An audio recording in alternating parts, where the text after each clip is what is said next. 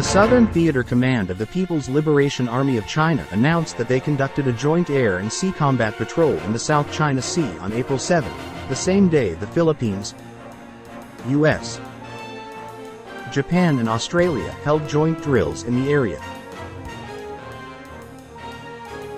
China's military activities intended to sabotage the situation and create hotspots in the waters were unsuccessful. The Philippine Armed Forces of the Philippines notice two Chinese People's Liberation Army Navy ships in the distance, where the Philippines and the U.S. allies' 6 warships and 4 aircrafts conducted joint maritime drills with Japan and Australia. In an interview with reporters, Armed Forces of the Philippines Chief General Romeo Brawner Jr. said, while they were aware of China's conduct of its combat patrols in the South China Sea, he said they did not see such activity in the area where the multilateral maritime cooperative activity was held. We noticed the presence of 2 PLA Navy ships, in the distance. Pero wala naman pong ginawa itong mga Navy ships na ito para i-block or hadlangan yung ginagawa nating mga exercises. So tuloy-tuloy naman, naging successful yung ating multinational maritime cooperative activity. The 2 Navy ships as described were doing a routine patrol and does not define doing a military drill as announced by the Southern Theater Command. In addition, there was no interference from the Chinese vessels during Sunday's multilateral maritime cooperative activity. The MMCA's exercise areas were off the coast of Busuanga in Palawan, and these participating ships also passed along Sabina Shoal and Reed Bank, an area which take part of China's 9-line claims.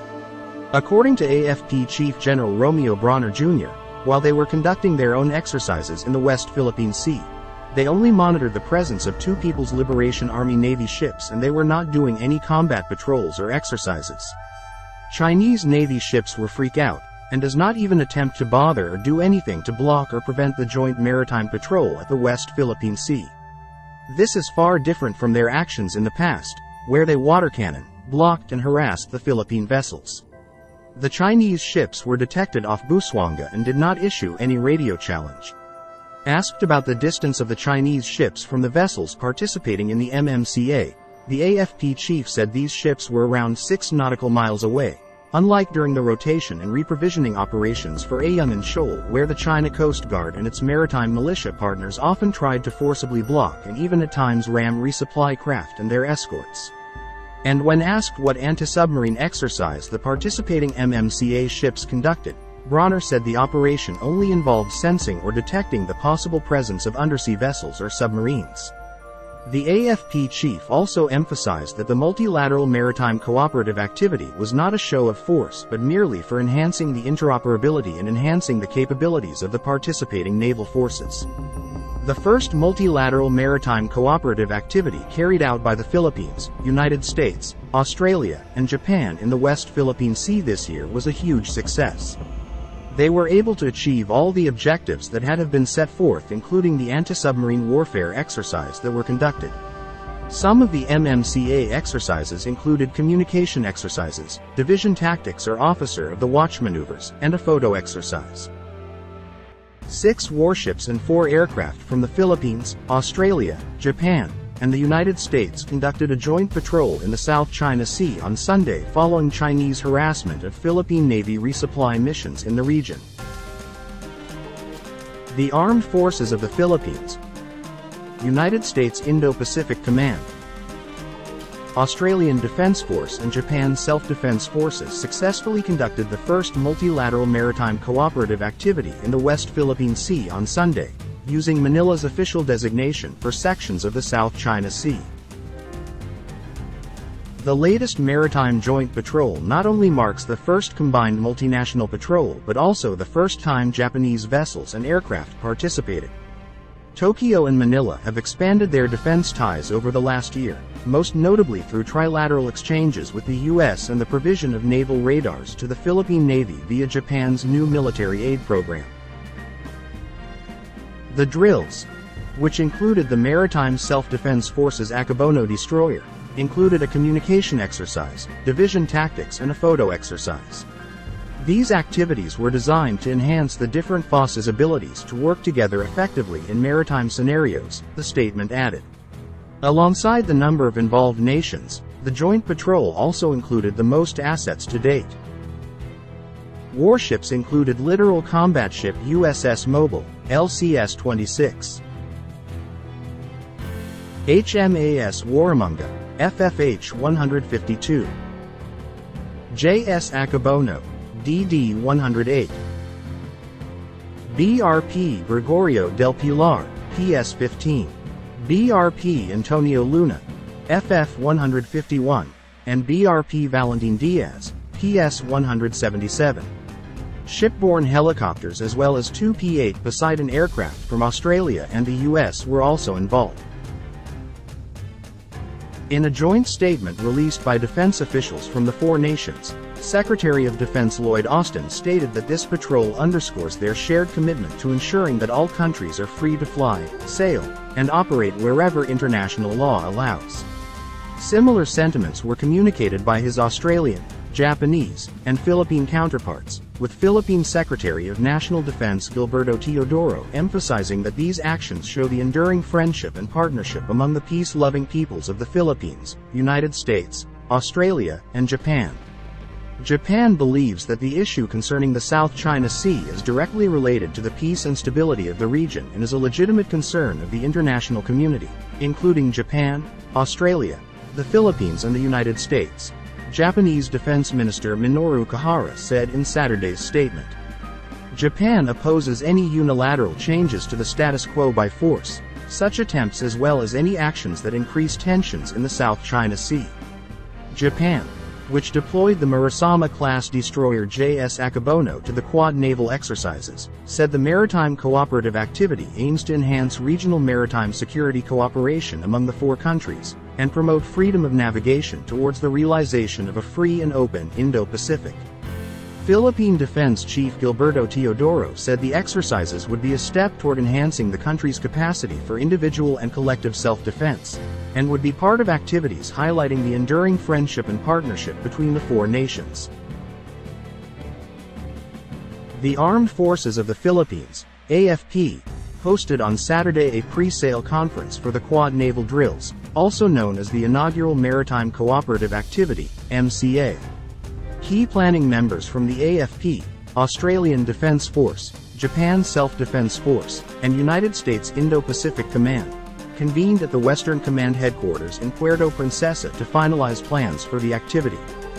The MCA underscores the commitment to uphold international law while promoting peace and stability in the region.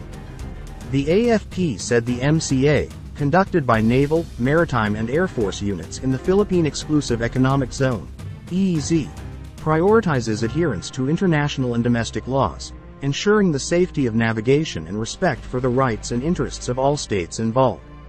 It would also demonstrate the highest standards of professionalism and cooperation among participating forces.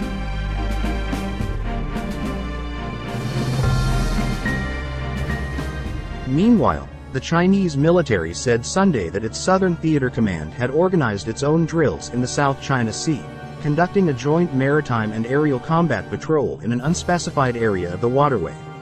All military activities that disturb the stability of the South China Sea are under control, a statement posted to the Chinese Defense Ministry website, in an apparent jab at the quadrilateral exercises. China has conducted a massive land reclamation project to essentially build and militarize a number of islands in the waters, despite protests from other claimants, as well as the United States and Japan. The US and its allies fear that the Chinese-held outposts, some of which boast military-grade airfields and advanced weaponry, could be used to restrict free movement in the area. The Asian powerhouse has hardened its position on the waterway in the years following a landmark July 2016 ruling by the Permanent Court of Arbitration in The Hague that invalidated most of its claims there, pursuing a more aggressive stance in the waters that employs naval, Coast Guard and so-called maritime militia ships. Tensions between Manila and Beijing have soared in recent months in the South China Sea, in particular near the Second Thomas Shoal. The shoal is home to a Philippine military outpost, and the waters nearby have seen clashes between the two sides, including several collisions and the use of powerful water cannons by the China Coast Guard that have threatened to escalate into a larger crisis, including one that could draw in the U.S., Manila's defense treaty ally. The Philippines has accused China of repeatedly obstructing resupply missions for the BRP Sierra Madre, a Philippine Navy transport ship that was intentionally grounded off the disputed Second Thomas Shoal, known as Rene Jiao in China. Beijing says the Philippine vessels entered its territory illegally. Beijing and Manila have increasingly clashed over their competing claims to the South China Sea. Beijing claims a majority of the strategic waterway, which it delineates with a 9-dash line. As tensions continue to escalate between China and the Philippines over disputed territory in the South China Sea, Manila has devised a different plan to counter China. Interestingly, it centers around Beijing's kryptonite, Taiwan. To strengthen the country's territorial defense, Philippines Defense Secretary directed the military to increase the number of troops stationed at the northernmost island, specifically the remote Batanes Island. During the recent visit to the naval installations, the agency also called for the development of more infrastructure on the island, which will be funded by U.S. These include ports that can accommodate large vessels and other facilities to be used during crises, including humanitarian and disaster relief. But here is a catch. The Batanes Islands are located just 200 kilometers or 125 miles from Taiwan, a self-ruled island state that China considers its renegade province and wants to occupy. The announcement made by the Filipino Defense Secretary comes at a time when China and the Philippines have been locking horns in the South China Sea. China has no business warning the Philippines about its activities in Batanes, the country's northernmost island province closest to Taiwan, when Philippine officials ordered to increase military presence in Batanes as they highlighted its strategic importance for the country. After several months of confrontation at sea and bombast by Chinese authorities, the Philippines is looking to bolster its military capability and strengthen its territorial defenses. The decision to boost troops and expand infrastructure at Batanes Island seems to be a part of that ambitious strategy. The Bashi Channel, which runs between Batanes and Taiwan, is a crucial choke point for ships traveling between the Western Pacific and the disputed South China Sea and is likely to be used by China in case of hostilities. The Philippine Navy opened its naval detachment on Mavulas Island in Batanes in October 2023. This area is also reportedly considered a potential location for the 2024 annual U.S.-Philippines military exercises. In November 2023, the Philippines and the United States started joint patrols on Mavulas Island, located 100 kilometers from Taiwan, and ended in the South China Sea. The United States was also granted access to a tiny island portion of the Philippines in the Cagayan region as part of the Enhanced Defense Cooperation Agreement, EDCA. Located just 250 miles or 400 kilometers south of Taiwan, Fuga Island could potentially be used to harass the southern flank in case of a Chinese naval attack on Taiwan. Additionally, it could be used by the United States for launching operations against China as it lies adjacent to two key passages, the Luzon Strait and the Bashi Channel, which provide access to the South China Sea and the Pacific. Reports have indicated that the U.S. may consider building a civilian port on the Batanes Islands. The Batanes region is a cluster of atolls and islets along the strategic Luzon Strait, a maritime passage and a vital conduit for undersea fiber optic cables. Unfortunately, it's also a crossing point for the Chinese Navy when they hold large-scale drills to intimidate Taiwan. In the event of open hostilities between China and Taiwan, there's no doubt large naval forces will either try to travel or even launch combat operations in and around the Luzon Strait. Although the Marcos administration has not explicitly stated how boosting the defense of Batanes will help its security, its National Security Policy 2023-2028, adopted in August 2023, warned that the tensions in the Taiwan Strait could end up affecting the country. The document said in very unambiguous terms that any military conflict in the Taiwan Strait would inevitably affect the Philippines, given the geographic proximity to Taiwan and the presence of 150,000 Filipinos in Taiwan. This is also why another regional power, Japan, strengthened defense ties with Taiwan. Japan's geographical closeness to Taiwan is predicted to drag Japan into a cross-strait conflict, which might also see the participation of the United States. The Philippines, Japan, and the U.S. are expected to strengthen their security cooperation during this week's trilateral summit in Washington. Sunday's dueling exercises came days ahead of a state visit to Washington by Prime Minister Fumio Kishida for a meeting with U.S. President Joe Biden, followed by the first-ever trilateral summit with the two leaders and the President of the Philippines. At that summit, the three leaders will discuss expanding trilateral cooperation in a number of areas, including in the defense arena, with the trio aiming to build up what Washington calls a collective capacity in the region that also reduces redundancies and improves security coordination.